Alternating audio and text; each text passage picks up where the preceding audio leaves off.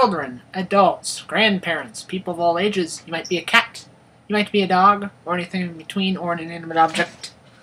Today I'm going to talk to you about Windows 8. In particular, I'm going to give you a review, my opinion of what I think of Windows 8 so far. There I go, stroking the notebook again.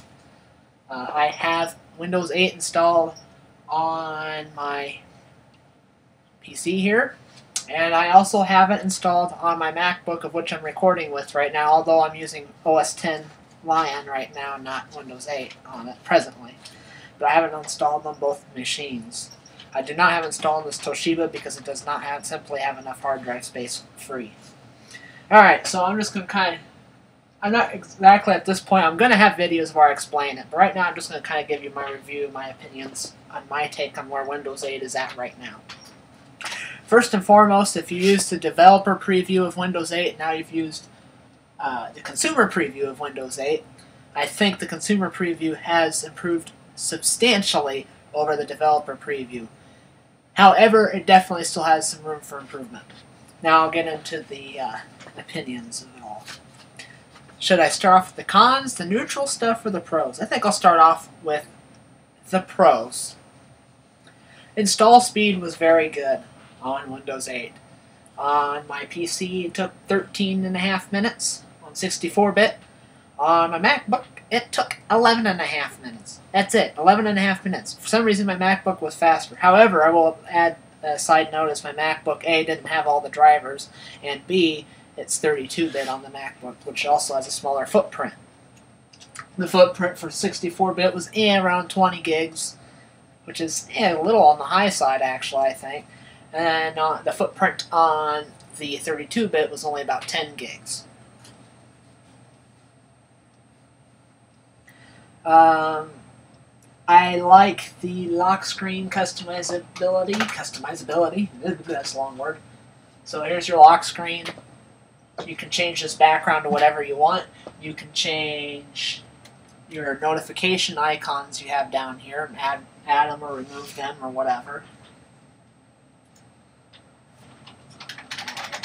Alright, so I like that. I like the ability that Windows 8 has a refresh feature and a reset feature. The refresh feature basically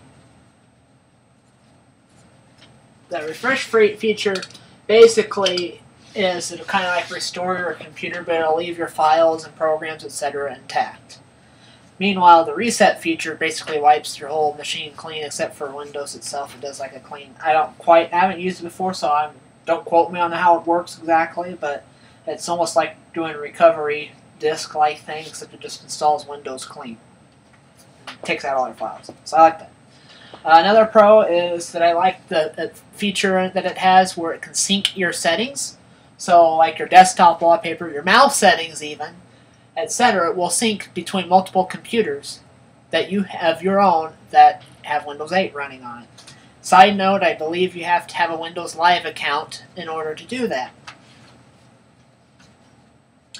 A lot of people are going to disagree with me here, but I like the ribbon in Explorer that's now there, just simply because so much of other Microsoft's programs already have ribbon in them, so it makes sense to put it in Explorer as well and just make it more of a unified experience in a sense, I guess. I don't mind ribbon primarily because I use it so much now that I've become accustomed to it, and I'd rather have it now. Some people still hate the ribbon. I understand that, but I prefer the ribbon. I like the file progress bar. If you're transferring files and stuff, it gives you more details about what's going on, what file it's transferring at the present moment. It shows you like kind of a diagram of how long it's taken over time for it to your file transfer speeds, etc. It's got more goodies to it. I like that it has built-in antivirus now, which is Windows Defender. Yes, Windows Defender is now the antivirus. It's basically Security Essentials with Windows Defender being the name of it. It's the same program, basically, but it's built into Windows 8. so you don't have to run out and buy. I don't know why people still. Honestly, I still don't know why people run out and buy antivirus programs, because Security Essentials is probably one of the better ones, and it's free and it's got a light footprint. And AVG, it's not. I don't think it's as good as it used to be, but still. And then there's Avast. There's all sorts of free antiviruses out there that are much better than, say, Norton and McAfee, but yet people still buy it. I don't know. I digress. So there's the pros of Windows 8. Oh, and performance-wise, it's equal to, if not faster than 7. Usability-wise, especially like on the desktop. Neutral stuff. Things that I'm on the fence about. It's a new feature that it's optional, but it's a new feature you can have where if you lose your password to log onto your computer, Microsoft can send you a text message to your cell phone with your password. I both like and don't like that. It's a good idea if you lose your password. However, I don't know if I really like giving my cell phone number to Microsoft. I could see a security breach someday happening to everybody's cell phone numbers, and you're going to get spammed to death.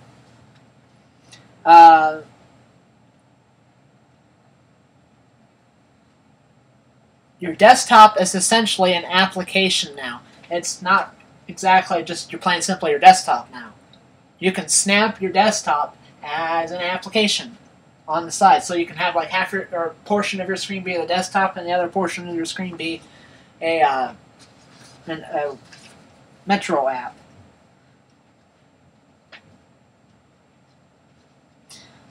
I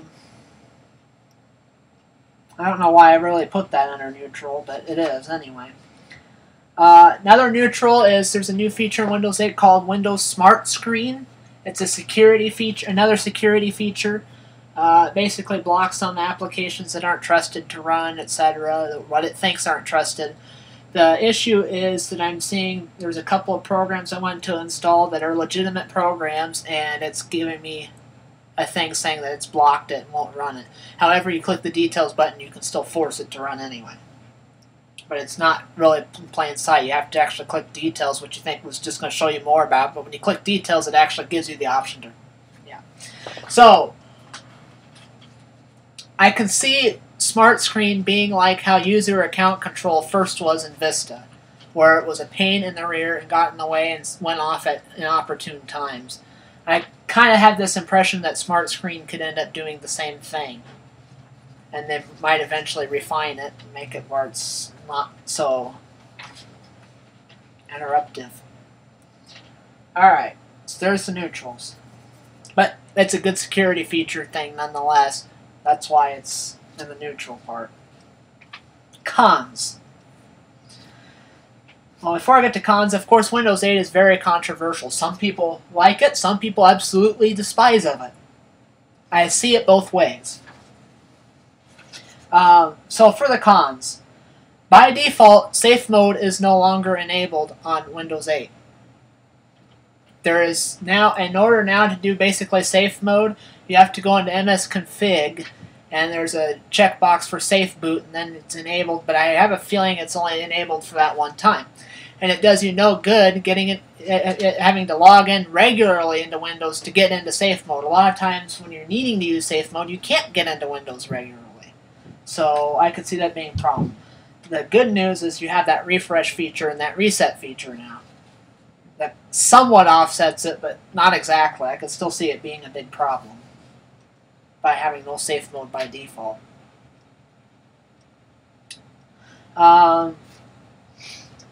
There's a nice little webcam app, or a camera app at Metro. I don't know if the camera app's going to stay by default in Windows 8 or not, but there's a camera app.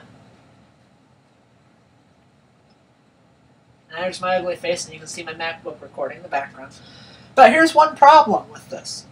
There is no record button or take snapshot button. And it's one of Microsoft's little hidden surprises in Windows 8. Basically, what they're expecting the user to know to do is just click the picture. When you click the picture, it takes the picture. But there actually is no button that says take picture or record or anything. You just gotta assume that you have to hit that. So I don't like that. I do not like... A lot of things I like about this lock screen, but this is one thing I don't like. I don't like the theory of having to slide to unlock, like a tablet. So you gotta drag it and pull it up. Or you can press a key on the keyboard and it goes away. But I don't like that idea. On a tablet, yes, it makes sense. So you don't accidentally unlock your tablet or start messing with it then. On a desktop with a keyboard and mouse, that absolutely makes no sense to have a slide to unlock thing there. And that's something else that's just going to be hard for me to show people that are less literate.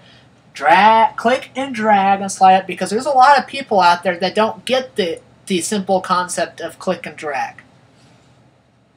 And granted, you can just say, hit a key on the keyboard and it'll go, but they'll be like, oh, which key? You deal with all sorts of types of users. This is something I don't think you want to do on a keyboard and mouse based situation, is the slide and unlock thing. On a tablet, yes. PC, notebook, no. The hotspots. I don't like the idea of the hotspots. And it doesn't matter where. So the start button, as we know, this is also going to be in the next thing, so I just will mention it too. The start button, as we already know, if you've heard much about Windows 8, the start button is gone. You don't see it in plain sight anymore when you're on their desktop. It technically is still there, but you don't see it. So Microsoft is expecting you to know, put your mouse pointer in the bottom left corner and click it, and there's start.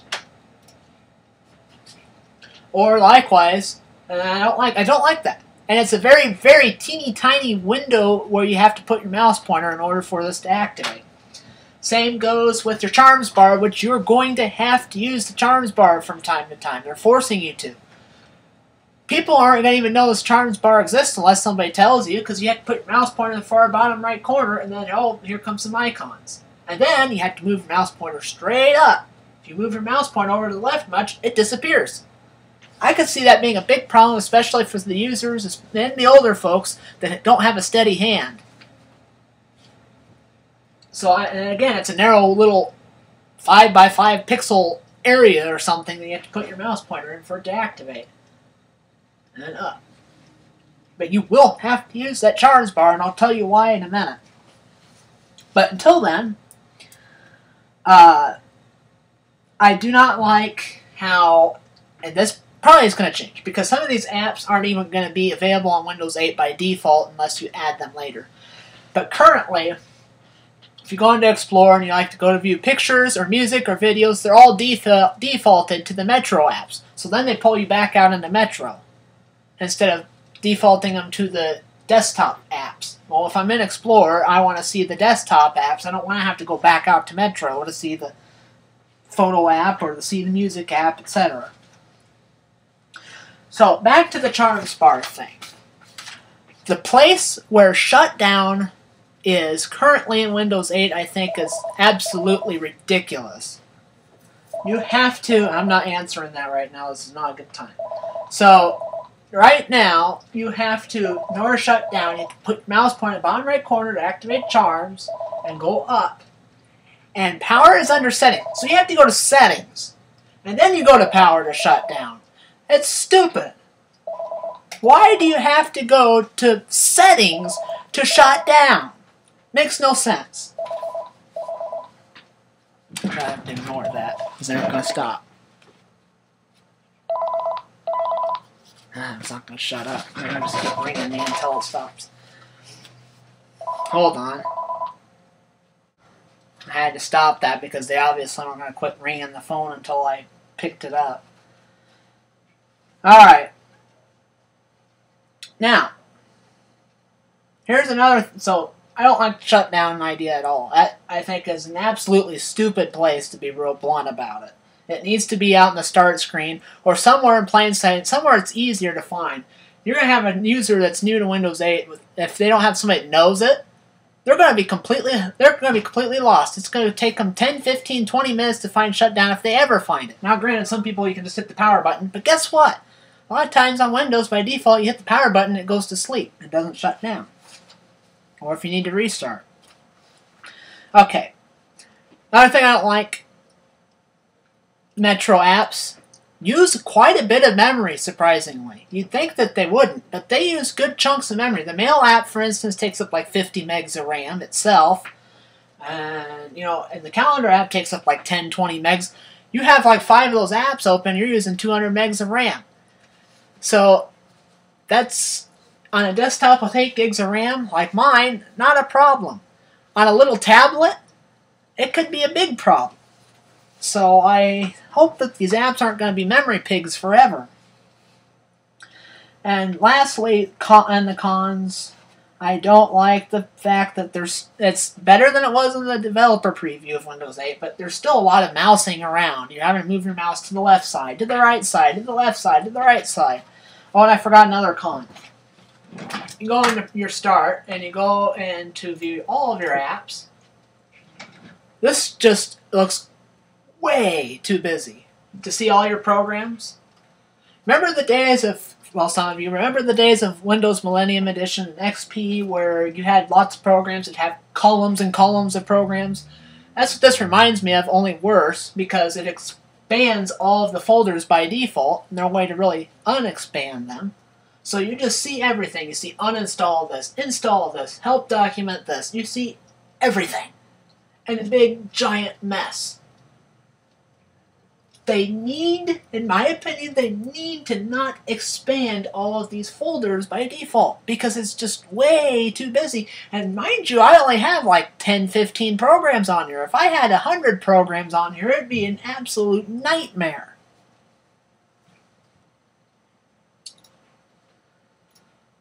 Okay. Now,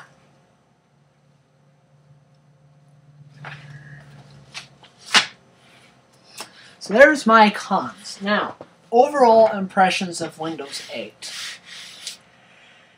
As Windows 8 stands right now, if it were to come out right now in its current state, which hopefully it won't come out in its current state, but if it were to come out in its current state right now, the way I'd look at it is this. If you're getting a new machine or needing to purchase a new copy of Windows, get it. Get Windows 8. However, if you're already on Windows 7, I'm not going to mention Vista. Vista, I would say yes, upgrade to 8. But if you're on 7, I don't think there's really a meaningful reason why you absolutely have to run out and get Windows 8 right away yet. Because on the desktop side of things especially, there's not a whole lot new there. There's a couple of new things, but as far as a desktop user is concerned, really there's not a whole lot of new meaningful things there. Unless you want a couple different things like Arrow automatically changes its color, and you have the Ribbon UI in Explorer. You're in Explorer 10, but who knows, that might come out for 7. Who knows? Okay. But if you're putting together a new machine, or if you're going out and buying one, I wouldn't worry about downgrading it. But as far as people that already have 7, it's probably not really, you probably don't necessarily need to upgrade. If you want the latest and greatest, fine, but it's not where you'd have to run out and buy it. If they're headed on half price, I might buy it and upgrade to it. But full price, because I'm assuming it'll be another $100, $200 deal per PC thing again, then I probably wouldn't buy it. So, if it were to stay the way it is now, that's my take on it. If it improves more between now and then, I might say yes, it's worthy of an upgrade in general. Period. But as of right now, I'd say if you got 7 right now, stick with it. At least for now. Sooner or later, this is going to probably be something you're going to have to deal with. And yes, it is the biggest change, probably, I'd say, to Windows since Windows 95. But really, in a simplistic way, if you explain it simplistically, think about this. Really, what's changed is the Start menu. This is the new Start menu, okay? Just call it the new Start menu.